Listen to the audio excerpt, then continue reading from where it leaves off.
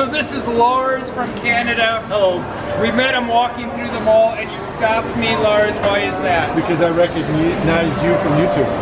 And it's not every day that I meet a guy that towers over me like this. That's right. How tall are you? I'm 6'10". 6'10", and you used to have an interesting job that you just mentioned to me. What did you used to do? I used to be a jockey, and then I gave that up for basketball. He played in the NBA. One of the first Canadians to play in the NBA. That's right. That's right. In the modern NBA, played for the Seattle Supersonics the year they won the NBA championship. And you stopped me because you liked my videos, Lars. Yeah. What about it that what's the thing that you like about my videos? There's a lot of stuff about the Philippines on YouTube. There's a lot of junk, a lot of bottom feeders doing things on the internet and YouTube. But what I recognized is that there's a high shelf and there's a low shelf. And what you're dealing with in this blog is someone that's on the more upper high shelf compared to some of the guys that figure that they know what they're doing. This guy is serious, straightforward, and honest about what he sees, and I really, really appreciate his blog. Well, that's a great, stunning, glowing recommendation. I appreciate it, Lars, and my goodness, they grow them large in Canada. That's right. That's my name, Lars Hansen, or Large Hansen. Lars Hansen. I like it. You got those Scandinavian genetics there, huh? That's right. Yep.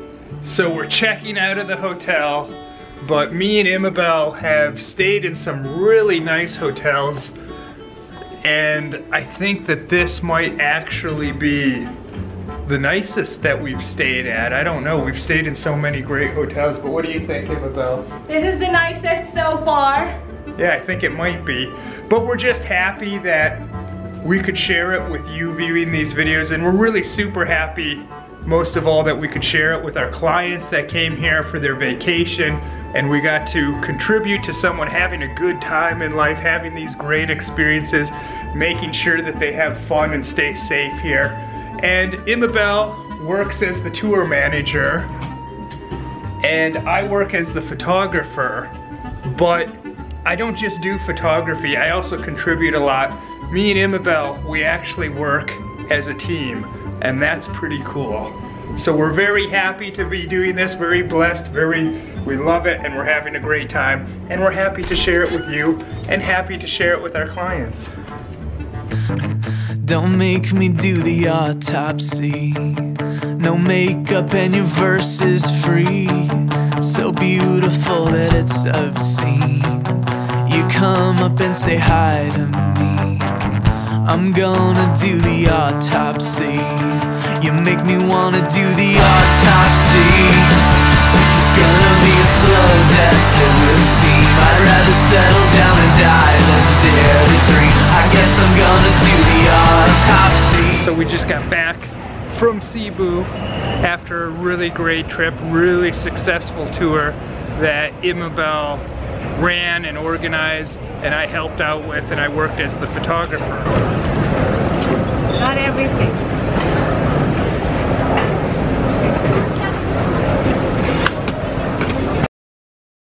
So earlier today, I took a taxi from the airport, and when my things were unloaded by the security guards in my building, they left my tripod in the car. I didn't check, and the taxi driver is a very honest fellow.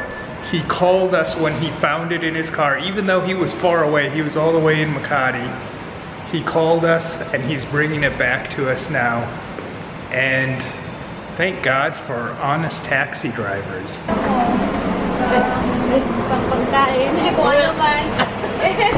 Thank you. Thanks for bringing it back. We appreciate it. This is Kuya Danny, and he's a very honest cab driver.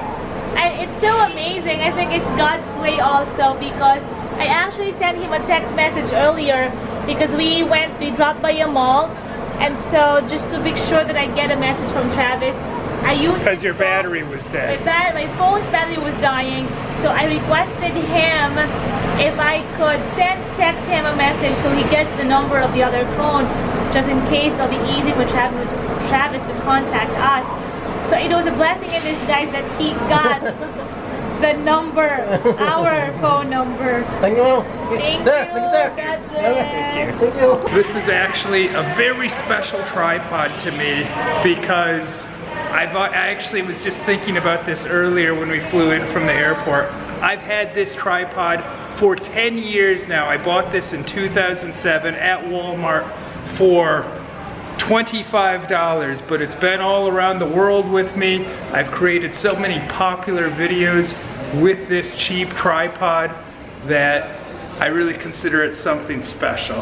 I guess I am a little bit of a sentimental fellow, even if it's sentimental for a tripod. For more information about the Philippines, you can check out my all-new book available now on Amazon.